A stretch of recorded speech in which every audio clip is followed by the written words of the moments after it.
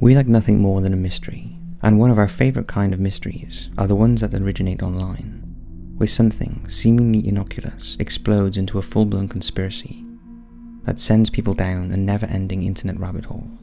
Well, here we'll be looking at 5 online creepy mysteries that spawned endless theories and explanations, but offered no real answers.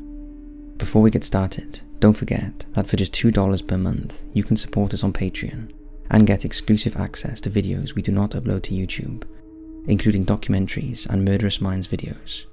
Our most recent one was a Murderous Minds documentary on Joseph Mengele, the Angel of Death. We put so much time and effort into these documentaries, and for just $2 per month, you can have exclusive access to them. We're currently working on a Murderous Minds on Jim Jones, and also a documentary called World War AI: Rise of the Machines, which is about the possibility of artificial intelligence taking over the world. Don't forget to become Patreons for just $2 per month by clicking the link in the description or in the comment section, and helping us out tremendously for videos that are deemed un-ad friendly. Thanks for listening, and now it's time to hit those lights, sit back, and enjoy. Who is 9 Mother 9 Horse 9 Eyes 9, and what was he trying to tell us? On April 21st, 2016, a Reddit user called 9 Mother 9 Horse 9 Eyes 9 posted a disjointed snippet of text in a comment on a post titled "The cover of George Orwell's 1984 becomes less censored with wear." The seemingly random comment started a phenomena that sent Redditors down a cryptic, often disturbing rabbit hole. Now, most of you have probably heard of Project MKUltra, the CIA's mind control program, in which human subjects were used to identify and develop drugs to be used in interrogations to weaken the individual thinking and force confessions out of them. The program has for many years been the subject of conspiracy theories about what really went on.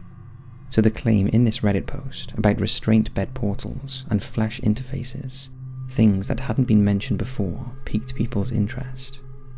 Over the next few months, the user scattered similar posts all across Reddit, submitting them randomly to threads where they were only vaguely related to the original subject.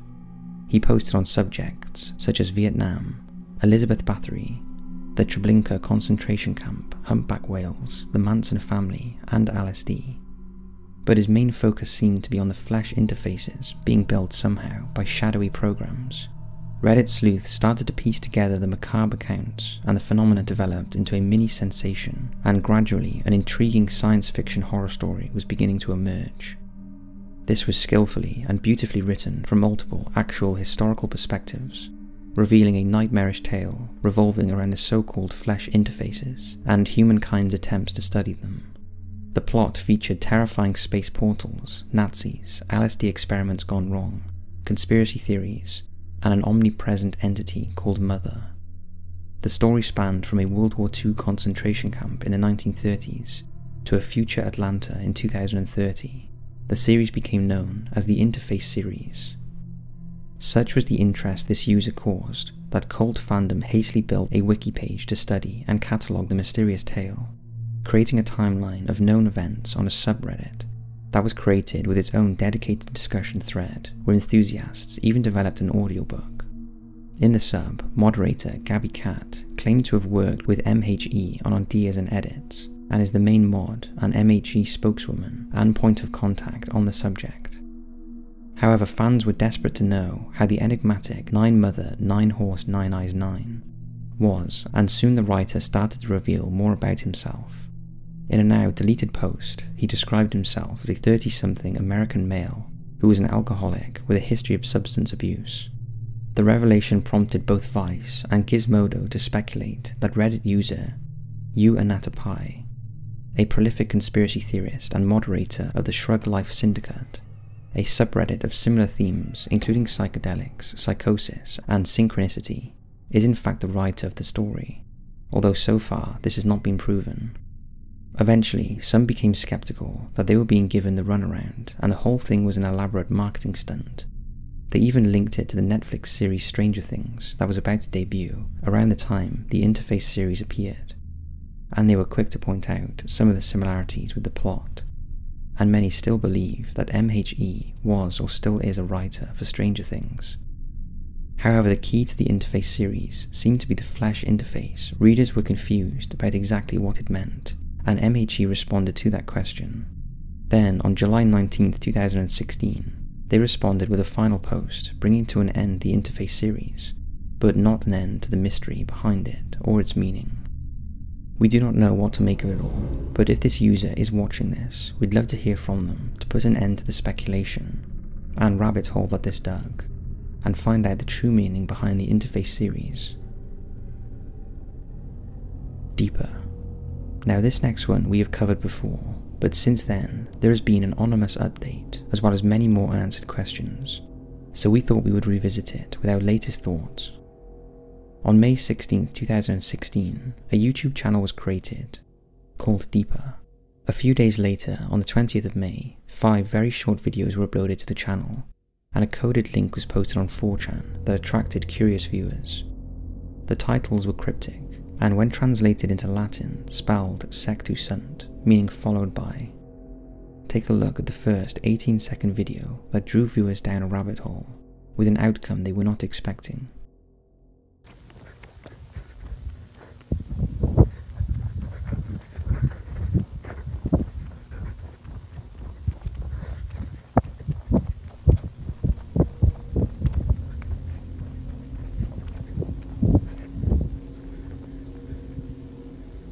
The next 4 videos posted on the same day were equally perplexing. The second one was an 18-second clip of a ceiling fan titled Around, followed by another clip of a fan titled Culmus, which translated from Latin to English means stalker. The fourth one that day was titled BSHLK. It showed a smashed light bulb with a song by Daniel Johnston titled Poor You playing in the background. Eagle-eyed viewers were able to decode this after realizing BSHLK was a Vigenère cipher, and the key was Poor You, which translated to metum, which is Latin for alarm. The theme of these videos seemed to be taking a sinister turn, and the last video posted on the 20th of May was titled Here, and showed a 17-second clip of a field. Viewers speculated it was located in Colorado or Texas. The next day, a video titled Listen was posted again, showing an empty field, but this time a siren sound could be heard, and at the end of the 27 clip, there was a weird distorted sound that, when put through a spectrometer, revealed the name Stephanie Ann Bauman. Stephanie Ann Bauman was a 15-year-old girl who was found dead on October 28, 1980. Her body was found in a ditch in Colorado. Investigators believed that prior to her demise, she had been chased by a car and collapsed exhausted into the ditch. The case and circumstances surrounding her death remain unsolved. The video and subsequent videos continued with similar hidden messages and sinister themes, each offering a coded clue using either hexadecimal, Latin, or other ciphers. In the video titled 25, the name Darcy Anderson was revealed through Caesar cipher. 28-year-old Darcy Anderson was another murder victim, whose body was found in the trunk of her own car that had been abandoned in a muddy alley in Denver. Her demise remains unsolved. In the slightly unnerving video titled Mortem, viewers suggested the name Edith Beneath Lenners was the hidden clue. Edith was a 38-year-old mother from Colorado who disappeared in 1995. As with the previous 2 people, her case also remains unsolved. Soon after, Deeper posted in the channel description another series of numbers, along with the coordinates 38.933529. The numbers were translated through a cipher and read Karen Denise Aguilera. Karen was a 23-year-old whose body was found on May 10, 1988, in a field near Falcon Highway. Her case remains unsolved. Perhaps even more disturbing is that the coordinates take you there, to the exact place Karen's body was found. Shortly after the coordinates were displayed, a video featuring another ceiling fan with a strange title which translated through a cipher spelt the words, "I loved them all." After this video, the quality of the video was upped, although the content was just as disturbing. A lot of the clips featured songs from Daniel Johnston, and every video seemed to have a clue or message. Over the next 2 years, the uploads were sporadic, and some have since been deleted, but all the videos seem to have been linked to unsolved crimes, and viewers became convinced Deeper was a serial killer, leaving clues about his victims. In some of the last videos uploaded, many viewers allude to the fact that the owner might be dying, and the whole thing was a deathbed confession. One of the latest videos uploaded to the channel was called AKTLASA, and at the end had a code in the distorted audio that when put through a spectrometer spelt out 700 block, Mariposa Street, the site of another cold case murder victim. On December 10, 2018, Deepa did a live stream with just a black screen and a strange phonic Morse code combination playing. This was decoded as possibly saying receive. The last video posted to the channel was on June 17, 2019. The decoded link in the somber post was this. Nothing has been posted since, and whether this person is dead or not is unknown. But we're keeping an eye on the channel to see if there are any more uploads. We're not sure if this was all an augmented reality game or an art project, as some do suspect, but if it was incredibly distasteful. What's your thoughts on this one? The origins and motive behind Sad Satan. This next one is a PC game that may or may not have existed, although we suspect it did. The game called Sad Satan is a PC game built with Terra Engine. It was first reviewed on the YouTube channel Obscure Horror Corner on June 25, 2015. Following the reviews, the channel's video of the game went viral. The channel's owner went on to give an interview with gaming website Kotuka, where he claimed to have downloaded the game from a Tor hidden service, after receiving a tip from an anonymous subscriber. The subscriber, in turn, claimed to have found the link via a deep web internet forum from a user known as ZK. Initially, some followers were dubious of the game, fearing it may contain gore or CP, as both are common on deep web games. However, the owner of Obscure Horror Corner assured viewers that in his playthroughs, the game had not contained any such material.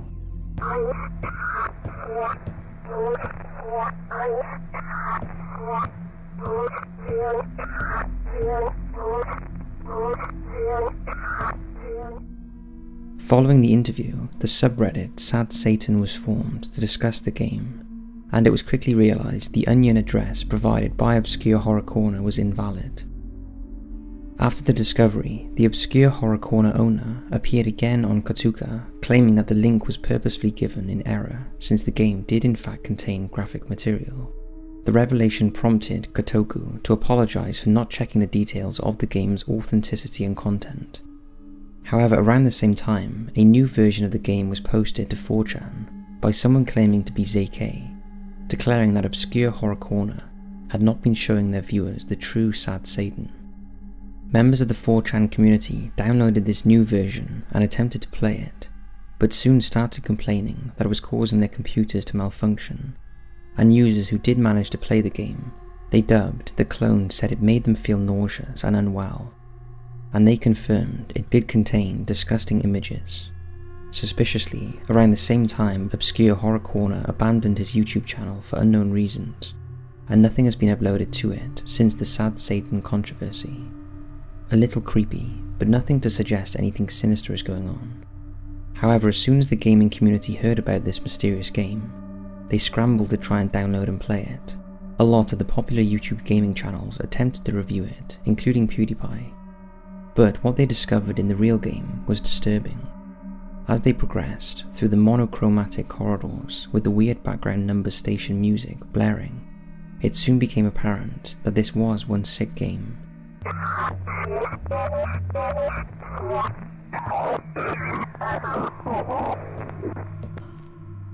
Along the corridors were disturbing images and horrific photos from crime scenes. One was of serial killer Richard Cottingham's victim. Other equally disgusting images flashed up, including one of a soldier's face mutilated by a bullet, and other disturbing things that we cannot mention. Also scattered throughout the game were photos of hideous child predators, and a flash image of JFK riding in the car just prior to his assassination. It appears the game is alluding to the horrors of child abuse and the possibility of people in power knowing but doing nothing about it. It's also speculated that Sad Satan is linked to the YouTube upload called Sad Satan. This is equally weird and seems to hint at murders and child abuse committed by people in masks. although we think that one is a whole nother story, best saved for another video. There has been speculation that the game was in fact created by the owner of the channel Obscure Horror Corner to gain subscribers, and that the deep web story was a complete fabrication. And others claim that Zayke and the owner of Obscure Horror Corner are the same person. Although this is not something we necessarily believe, and we think Obscure Horror Corner stumbled upon the tame version of the game before realizing its true content. He then sought to distance himself from it by abandoning his channel. Most agree, without the images, there would be no controversy. It's a pretty weak game. It's the mystery behind it that intrigued people, although we think they got more than they bargained for. If any of you are interested, Obscure Horror Corner is still an active YouTube channel, although like we said, nothing has been uploaded since the Sad Satan controversy. As for the real game, Sad Satan seems to straddle the line between myth and reality, and despite there being clips out there showing gameplay, no one is really sure whether it did or does actually exist as a genuine game. However, if it is a real game, then we highly recommend you do not search for it, let alone play it, and if you've already downloaded it, considering the disturbing images in the game, it could lead to you getting questioned by the authorities.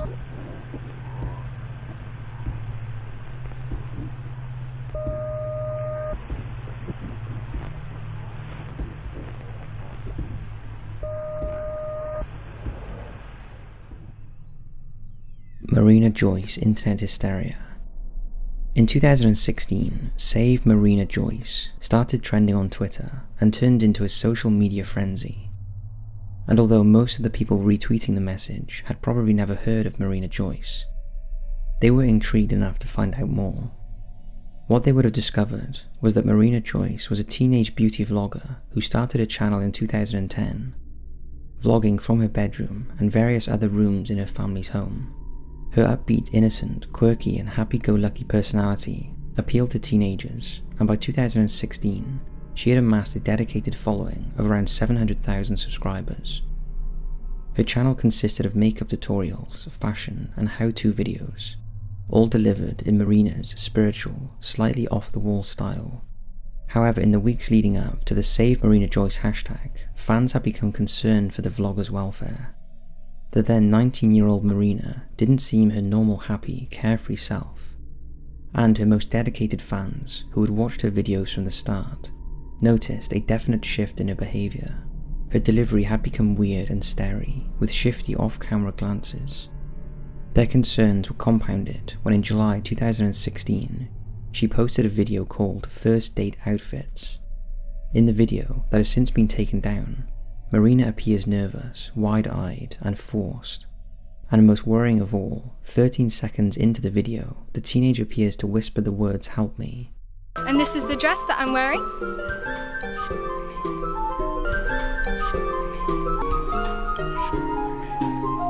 However, perhaps the most shocking thing for viewers was the visible bruises that could be seen on her arm. A few days after the First Date Outfits video, in response to the concern her viewers were expressing in the comments, Marina posted a questions and answers video, in which she insisted that she hadn't changed at all. But the video did little to curb concern for her, as again she stumbles with her words, talks fast, and seems jittery. Shortly before this video, on July 26, 2016, Marina Joyce tweeted out, "Meet me, Bethnal Green at 6:30 AM if you would like to join partying with me. At that event, bring a friend so you don't get lost." A lot of people found this tweet weird and creepy, since it was about attending a non-existent party at 6:30 in the morning. Several people freaked out and made the Twitter hashtag Save Marina Joyce that trended in just under 3 hours. After the Save Marina Joyce frenzy, the First Date Outfits video got 43 million views, and her subscriber count skyrocketed. Such was the hysteria that people even went as far as to believe she was being held hostage by someone, and thousands of teenagers revealed that they couldn't sleep and were shaking from their belief that she had been kidnapped or was being held hostage. They started tweeting that it had caused them to have anxiety or panic attacks. Such was the concern, and in order to make sure she was safe, the police were contacted. However, after visiting her home, the police later confirmed that she was safe and well, denouncing all claims of a possible kidnapping. in the aftermath of #SaveMarinaJoyce, she tried to clear up things about recent events by doing several interviews, even one where her mother appeared to reassure people she was fine. Several people speculated that her behaviour was due to a mental breakdown, abuse, or that she had a drug problem, claims that Marina insisted were not true. However, the more cynical believed it to be a publicity stunt that she intentionally made in order to gain more viewers. And as such, it worked, as MarinaJoyce gained around 3 times the subscribers she had prior to this viral sensation, and ended up having over 2 million subscribers by the time it was over. After the incident, Marina carried on with her videos, and they went back to their usual 30 to 100,000 views. However, on March the 30th, 2017, Marina uploaded a video titled Saving MarinaJoyce, in which she explained what was going on back in 2016. Although strangely, she didn't actually explain anything at all, and probably left her viewers with more questions than answers. What we can deem from it is that she was suffering from depression, and maybe made some reckless choices, although there was no real explanation. Nevertheless, this video got nearly 3 million views, as of 2020. Marina then went back to posting her videos, and everything seemed fine. But this wasn't the end of the saga. On August 9th, 2019, UK organisation Missing People's Twitter declared MarinaJoyce as missing since July 31st, last seen in Haringey, London. No further information was given, and her last interaction with social media at the time was on June 24th, in a Twitter post promoting her merchandise. The next day, on August 10th, 2019, the local police's Twitter page reported that Marina had been found alive and well. 2 months later, Marina claimed that she was never missing at all, and that her boyfriend Brandon is the only outsider to trust about her whereabouts. Fans quickly pointed out the suspicious wording and are still certain that foul play was involved in her short disappearance. The latest revelation prompted her video, How I Care for My Hair, posted 10 days before her alleged disappearance, to rack up over 1 million views. Now, we're not saying all this is a stunt to get views, and we wish Marina well, especially if she is genuinely struggling with her mental health. But it does make you question what is really going on, and you can see how many people have interpreted the whole thing as a publicity stunt. We can't judge either way, and would like to hear your thoughts on the incident. Mexico is one of the most dangerous countries on the planet in which to practice journalism, particularly on the topics of organised crime and drug trafficking. Since 2000, nearly 100 journalists have been kidnapped or killed in the country just for doing their job, and sadly many of the killings remain unsolved and unpunished. With such a high level of violence and attacks on the press, many local media outlets have been forced to downplay their coverage of criminal activity. The injustice of this situation is thought to be the reason that on the 1st of January 2012, an anonymous user founded the Facebook page Valor por Tamaulipas. The page reported security updates in the Mexican state of Tamaulipas. Its goal was to share information with other social media users on drug-related violence and risk situations all across the state. It routinely posted messages and photos of crime scenes on its page, with images of alleged criminals, updates on abandoned vehicles, roadblocks, arsons, drug traffickers, and an array of other criminal activity. Because of high levels of drug-related crime in northern Mexico, many Facebook users started checking the site to see in real time if there was any danger in the area. Eventually, social media users in the United States and other countries around the world started following the reports. The site enraged crime lords so much that in early 2013, a Mexican drug trafficking organization issued leaflets offering a reward of 600,000 pesos for anyone that could give out information about the administrator of the page. The administrator, however, was openly defiant of the threats and continued posting updates, stating he would continue his crime reporting on the Facebook page even if it might cost him his life. He also asked his visitors to refrain from using their personal Facebook or Twitter accounts when uploading information to the page, since that could put them at risk too. Although he must have taken the threat seriously, as his wife and children reportedly fled to the United States for security reasons. Over the next year or so, the administrator repeatedly stated his intention to quit the page, but then seemed to have a change of heart and carried on. The final straw came on October 15, 2014, when a collaborator of the Facebook page was kidnapped, tortured and killed by alleged organised crime members. His captors allegedly posted several tweets on her profile. One of the tweets said the following: "Close your accounts, don't risk your families the way I did. I ask you all for forgiveness," and included 2 photos of her. One of them showed her alive, and the second one showed her corpse. Shortly after the shocking incident, on the 29th of November 2014, the administrator of the Facebook page announced his retirement from social media. He posted on the Facebook page that he could not continue because of his inability to manage the page properly. He stated that he was leaving the page for personal reasons, but that it would continue under new management. In a closing statement, he bid farewell by thanking God for bringing happiness to his personal and professional life. In the comments section of the Facebook post, many people thanked him for his support. The man who created this Facebook page has never been identified and put his life and those of his family on the line to try and help the local community and the surrounding areas in the fight against criminal gangs and drug trafficking. So that's 5 creepy YouTube channels, websites and online mysteries. We'd love to hear your thoughts on these, and again, if you enjoy our videos, please consider supporting on Patreon for just $2 per month to get exclusive access to videos that we do not post on YouTube. Thanks for watching and for your support, and as always, we'll see you in the next video.